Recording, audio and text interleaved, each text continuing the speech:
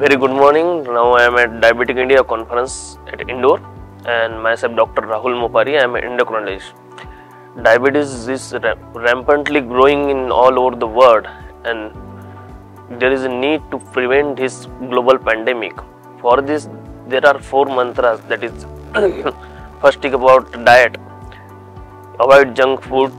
Have a healthy diet. Use of green leafy vegetable in your daily diet. And avoid processed food and packed material like fruit juices and all these things. Second most pivotal part of the diabetic and lifestyle management is the exercise.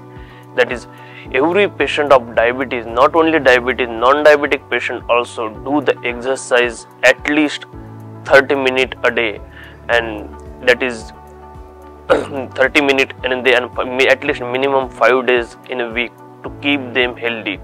Now coming to the exercise, it includes both kind of jogging, running, and also include the resistance exercise. That is some kind of weight bearing exercise to increase the muscle strength to reduce the sarcopenia.